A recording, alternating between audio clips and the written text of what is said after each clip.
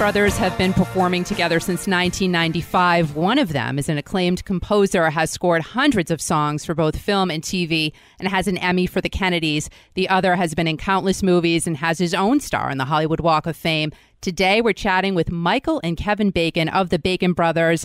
Thank you so much for stopping by and hanging out. How are you guys? Doing well. We're great. What has been the most exciting thing for you both that has happened on the tour so far? Well, we actually started it at the end of May, and we were out for almost a month, and we took 2 weeks off, and now we're back at it again. I guess it's always exciting when, reconvening the band and getting in the bus and, seeing all the little towns and venues and people all across the country. I love doing that. Has anything super exciting happened?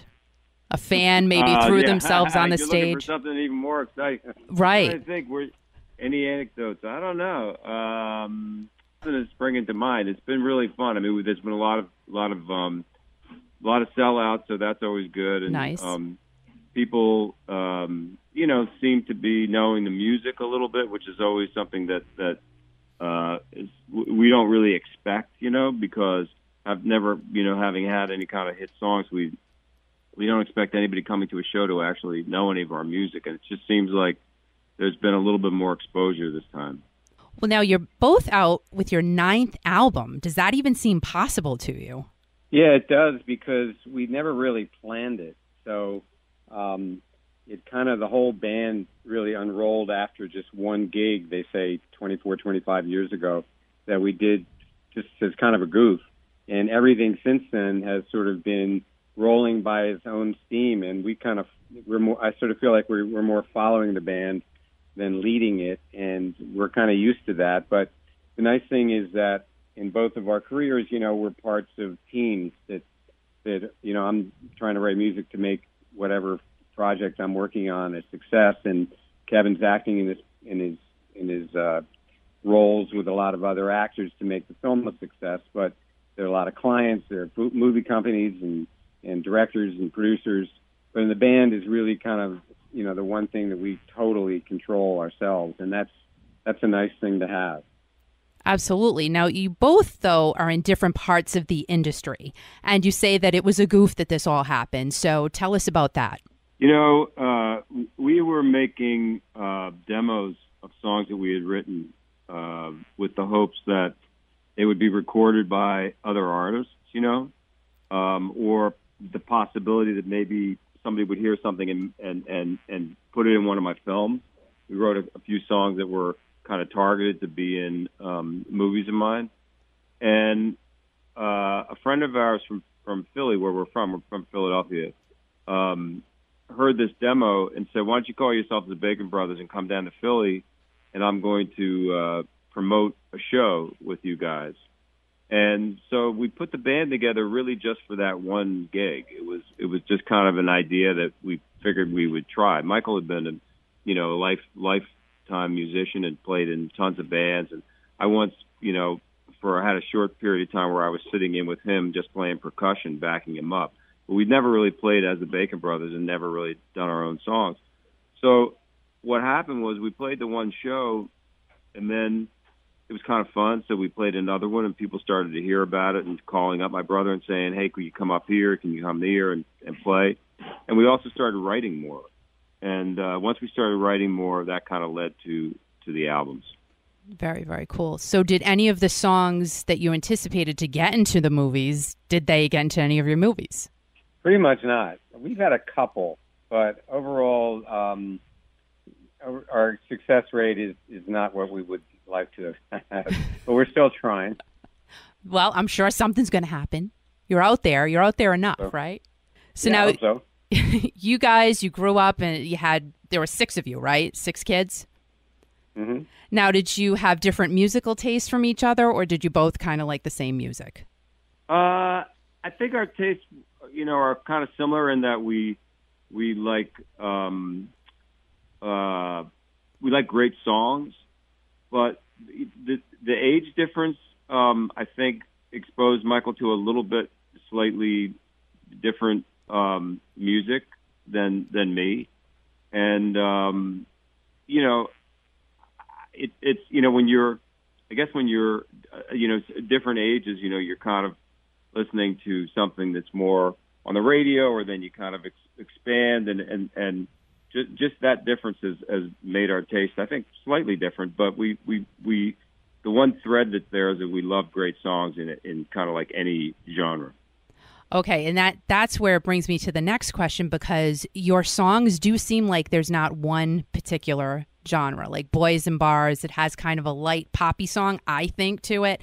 And then when you guys were on Daryl's house and you sang Go My Way with Daryl, that was awesome, but it was a different sound. So do you guys label yourselves as having a genre? Well, Kevin made up an answer to that question about 25 years ago. When people would ask that, he'd say we are Foro Soco, folk rock soul country, which at first was kind of a goof, but it really does kind of fit what we do. We go anywhere the song takes us, as opposed to a lot of bands which say we're going to be a progressive rock band and we're going to write songs that are going to fit into that kind of sound. When I go to a concert, I like to hear everything. I want to see people there, everything they can possibly do. And I guess when we put on our shows, that's what we're trying to do as well. So how often are you guys sitting down and actually writing music together? And do you say, hey, listen, we're gonna take this weekend and we're gonna write some stuff? We don't really write much together anymore. And so, if I do the lead vocal, then I wrote it. If Mike does the lead vocal, then he wrote it. We'll comment on each other's songs, or talk about ideas for arrangements or parts or harmonies, or but basically we write separately, and then we do home demos and share them with each other then, and then eventually share them with the band. And in terms of like how often, writing is a weird thing, because we're not the type of writers that can sit down with a cup of coffee between 11 and 1 and every day and write songs. We kind of, both of us sort of have to wait for some kind of inspiration. So sometimes they come and sometimes they don't. Right. Now let's go into some personal stuff. You both have been married for a long time, right? Michael, you've been married for 46 years, and Kevin, you've been married to Kira for 30 years. You're both in the entertainment industry. How have you both been able to have such long, successful marriages? People do ask us that question. I haven't really come up with a very good answer, except I guess you'd have to meet my wife. And there's something about her that she has a very light touch, and I don't have a light touch. I'm a darker kind of person, and maybe opposites attract, and maybe the fact that we see the world differently has led us to get along really well and achieve a lot of really great things for ourselves and our family. And that's about the only answer I can come up with.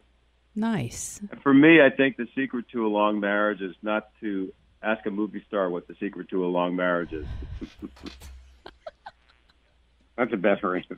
So I had to ask it, though. I mean, because, sure. people think about it. Look, I'm very proud there aren't that many people who've been married. In fact, if you added up all the years of marriage of the guys in our band, my God, it's thousands of years. So I think, I'm very proud of that. And, it's not an easy thing to do. No, and let's talk about it. In non-celebrities, people aren't married that long. So it's pretty impressive that you both, being in the entertainment industry and being married for as long as you have. It's very cool. Good, thanks. Now, do you take your wives on the road with you when you're out touring as the Bacon Brothers, or do they kind of stay and do their own thing? Well, we're on a bus with 9 guys in bunks. Even better. So, I mean, I know. My wife would last about 15 minutes on the bus. So sometimes they'll fly and meet us. I think Michael's wife tends to visit more. She looks at our schedule and finds a place that she thinks looks like fun to go, and then she comes and hangs out. And she's Kira's she comes every once in a while, but she's often in LA or busy with something. Right.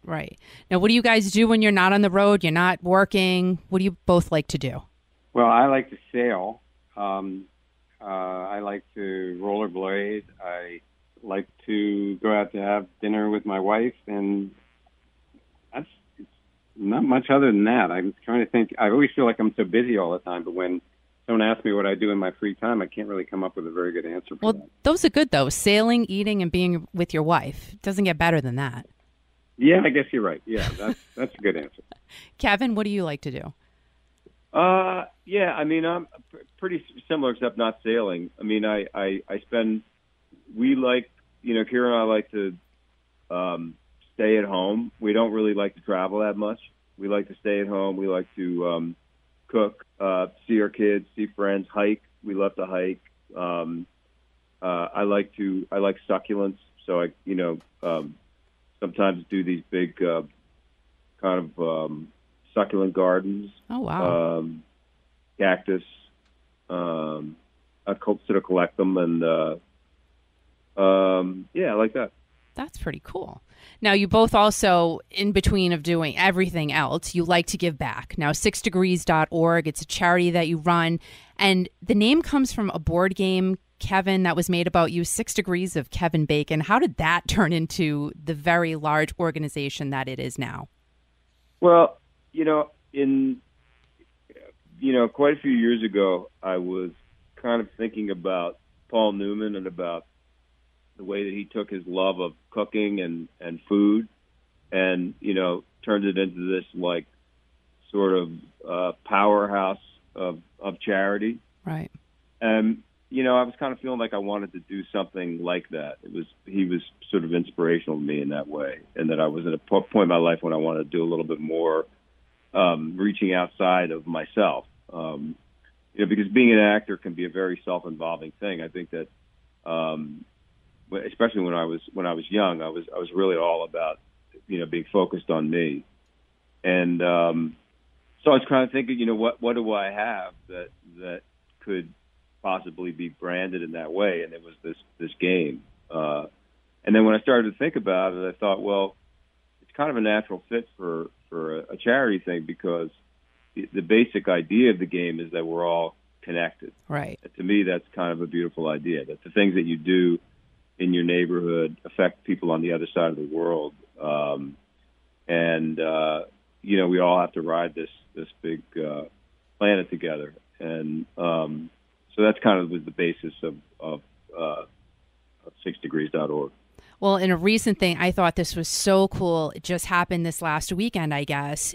You both surprised a man who was once homeless. He's a drummer. His name's Wendell, with the help of Pathways to Housing, an organization to help end homelessness.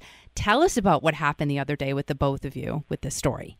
Well, this is Michael. I'll give you more objective, since I was sort of only peripherally involved. What we do when we're on the road, and we have some time off, which we did in Alexandria, Virginia last weekend, is Kevin's organization will convene a drop-in, which is kind of a surprise visit, and we bring the whole band with us, and we play acoustically, and we just kind of go to a charity or an organization that's doing good and play and try to help them focus, some attention on what they're doing. And this particular organization is really cool because this guy, Wendell, is that his name, Wendell? Yeah, they don't start, well, this is what you have to do for us to help you get housing. They go, we're going to get you housing first, and then we'll figure out how to help you get your life together. Okay. And their success rate apparently is 90%. Wow. Which I think is a pretty amazing statistic. So, yes. And it doesn't take us a lot of time. It's really fun. People are really appreciative, and it's really fun to just kind of go up in a room and start playing with the guys in the band. It's really cool. They must have been blown away, though, when you guys just showed up there and started playing, and that must have been totally heartwarming for both of you. It was great. You hit the nail on the head, which is that it's really fun for us. We get a lot out of it. Well, yeah, because you're stepping outside of both of your boxes, really. Absolutely. Now you're both out. The guys in the band are great because they're willing to do it, and it's a really fun thing. It's certainly not a sacrifice; it's a reward. Absolutely, and you're both so fortunate that you can give back on the degree that you do. And you're both out there now promoting your new album and your new single, which is great, Tom Petty T-shirt. We're going to be debuting it here. But going back to 2016, Kevin, you did this ridiculously funny skit on Jimmy Fallon called The First Draft of Free Fallin', and she really likes horses. Anyway, have either of you had the chance to work with or meet Tom Petty, and what influenced you to write this particular song? I didn't. I'd never met Tom Petty. I never got a chance to work with him. I was hoping that he saw the Jimmy Fallon thing and didn't hate it too much, only because I'm such a giant fan that when you do a parody of somebody that you love so much, it's always a little scary that they're gonna despise it. But the inspiration was just the idea that I think guys have the instinct to want to fix everything, and that includes somebody who you're with and is struggling in some kind of way. And sometimes things can't be fixed. So you just have to let them, or the thing you think is going to fix it is not the thing that's going to fix it. And so the idea was just a gesture like Tom Petty, taking my Tom Petty T-shirt can be, as profound as words of wisdom. That's great. And I love it. And I know everybody, once they wrap their arms around this song, everyone's going to love it. And we really, really appreciate both of you for sharing everything that you talked about, everything that you did. And everybody can visit baconbros.com for all kinds of cool things. Hopefully, though, you guys can get some more autographed CDs up there because they're completely sold out. And everybody can visit 6degrees.org to help and find out all about the great things this organization does. And you can catch the Bacon Brothers at the Greenwich Odeum on Friday, August 10th. Definitely a great show to check out. And thank you so much for both of you for being here. Thank you. Thanks, Kiki. Appreciate your help. Excellent. And thanks for your help with the record. We really appreciate it. Absolutely. You guys have a great day. Hey, this is Michael Bacon from the Bacon Brothers. And this is Kevin Bacon. Check out our song, Tom Petty T-shirt.